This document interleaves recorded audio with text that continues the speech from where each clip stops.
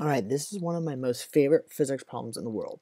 The reason why it's first of all important is because I think it's important for everyone to know that on the MCAT there will be physics with math, but more importantly, it will be conceptual physics that you'll be tested on because you don't really get a calculator, and so even if you have to do math, it'll be with easy numbers, but sometimes the hardest questions are ones like these where you really have to think about the principle. Okay, today I'm going to give you one of those examples. So it says there is a boat floating in a pool of water. So you can assume there's a pool. And on the boat, there's a rock. And at time t1, the boat and rock are floating and the water level of the pool is marked. So, you know, if you're like me and you want to visualize it, there's time t1. This whole picture right here is time t1. And on that time period, we're going to mark the water level of the pool. And the water level of the pool is right here. Now take this into consideration because at time point T2, the rock is thrown off the boat and into the pool. So you'll see that the rock is thrown off the boat and into the pool at time T2. What will happen to the water level of the pool? Will the water level of the pool sink, as is denoted by A? Will the water level rise, as is denoted by B? Or will water level stay the same? Or none of the above. If you don't think you have enough information to answer this question, you can always answer D. So how are we going to approach this? So let's go ahead and get started.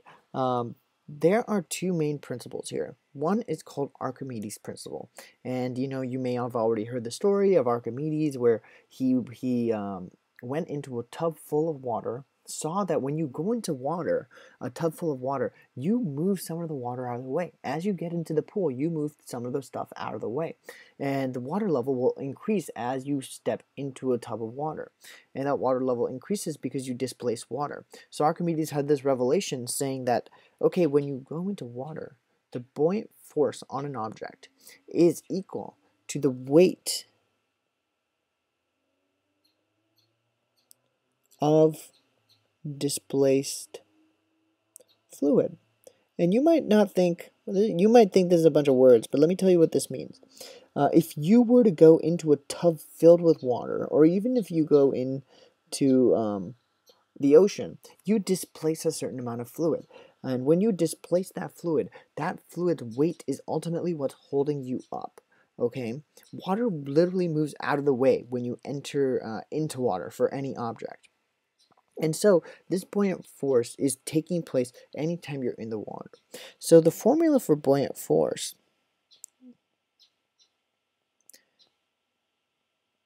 is equal to the weight of the displaced fluid. How are we going to find the weight of the displaced fluid? Well, obviously the weight of the displaced fluid, first of all, what you can do is you can figure out the density of the fluid that you're in. So in our case, it's usually water, but you just figure out the density. And then you want to multiply that by the volume of the fluid displaced. Okay. And this is important. It's not just the total volume of the fluid. It's going to be the volume of the fluid displaced. You might be wondering how to find out what that is, and I'll tell you how. But wait, one second. But remember, if you multiply density times volume, you just get mass, right? This would just give you mass. And last but not least, to make this into an actual force, we have to multiply it by the gravitational constant, not the gravitational constant, just the acceleration due to gravity. Because that's going to turn this into an actual force, okay? And more importantly, it's going to turn it into the weight. Remember, weight is mg. And so when you multiply all of this, you're going to get the weight of the displaced fluid, all right? Now, how you find the volume of the fluid that's displaced? Well, the volume of the fluid that's displaced is essentially just equal to the volume of the object immersed in the water.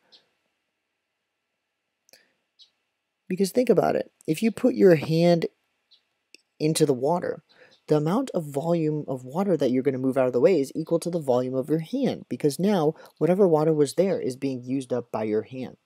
Similarly, when you have this boat, right, we're going to get to it, but when we have this boat, the volume of the water that's being displaced is equal to the volume of the boat.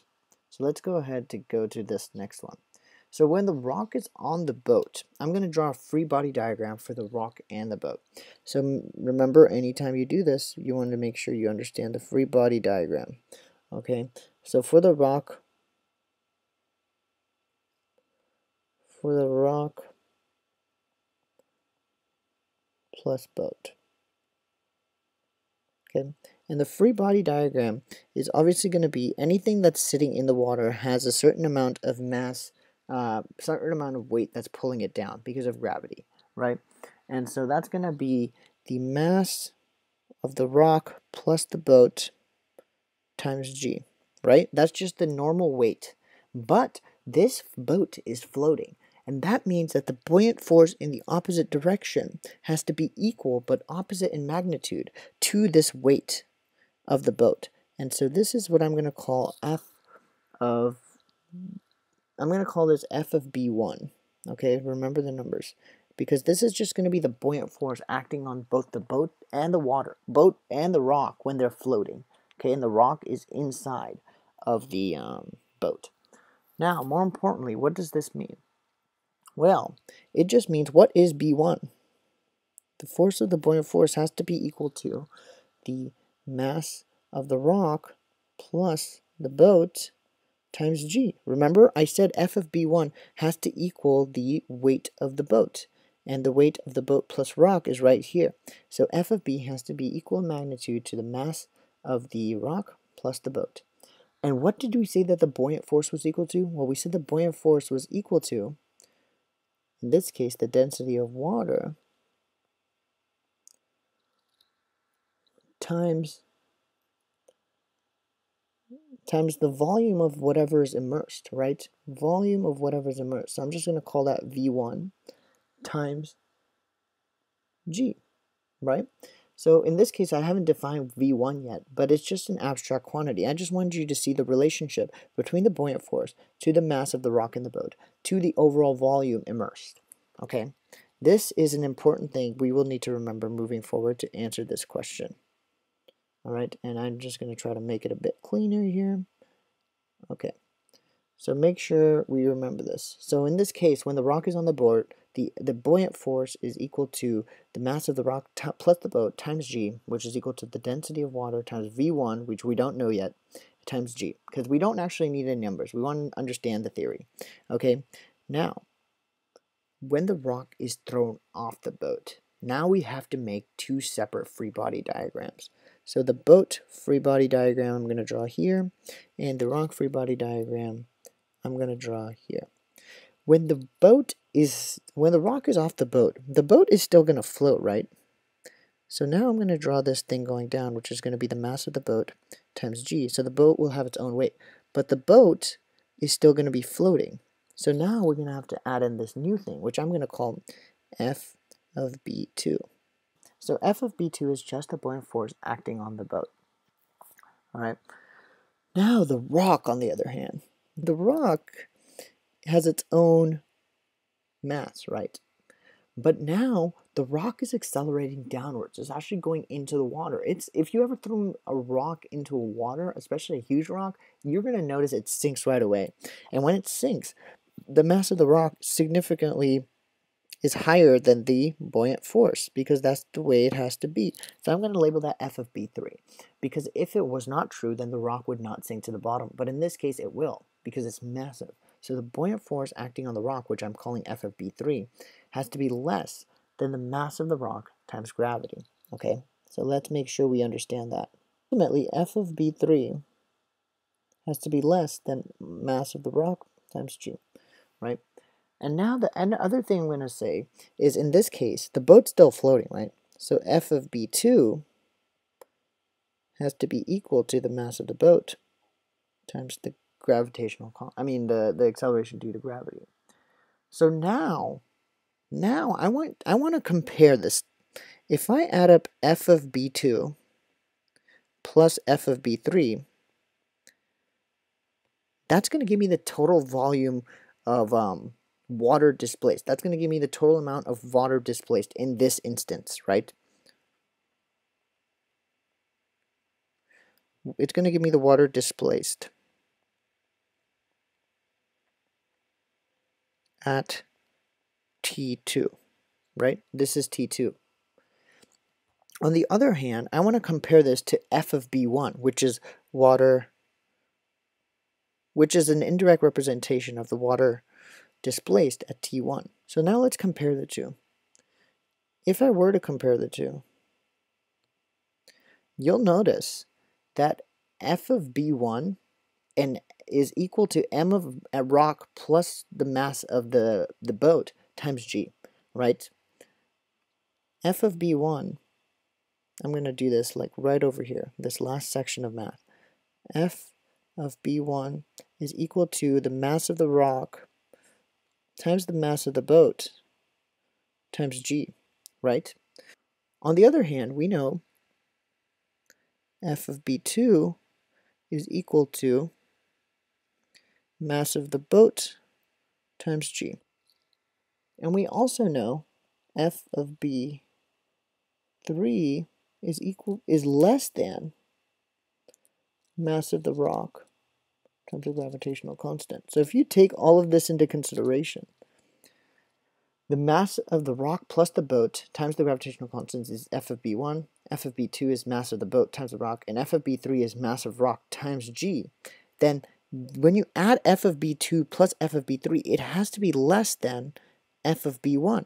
That's the only way this inequality would work, because F of B2 is equal to one part of F of B1, but F of B3 is clearly less than the other part of F of B1, right? So if we make sense of this, if we understand that F of B1 is ultimately greater than F of B2 plus F of B3, then the thing you can say is this is the buoyant force. Is that how you spell buoyant? Yes. This is the buoyant force at T2, right? On the other hand, this is the buoyant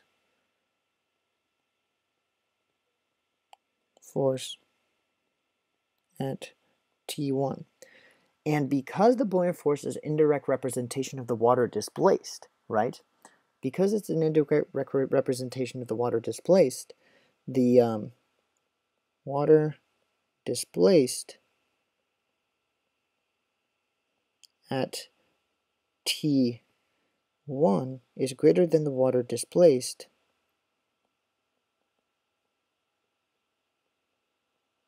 at T2. So what exactly am I trying to say here? Well, what I'm trying to say is this is what we have at T1, right? And at T1, when we have the water, when we have the rock on the boat, we displace more water than at T2, which could be represented by either of these situations. We don't know yet. But let's say in T1, we displace 100 mils of water. Okay, let's say we started with the baseline here, and then when we added the rock onto the boat, we displaced 100 mils. Okay, that's how much we displaced because we displaced that much water. At T2, however, remember, our baseline is still going to be the same. So at T2, whatever happens, we're still going to start with this, okay? But now we're going to displace less water. In this case, we're going to displace something that's less than 100 mils. So we might only displace, in this case, something like 70 mils. Because remember, the water displaced at time 2 is less than the water displaced at time 1. And for that level, and for that reason, what you ultimately see is that the water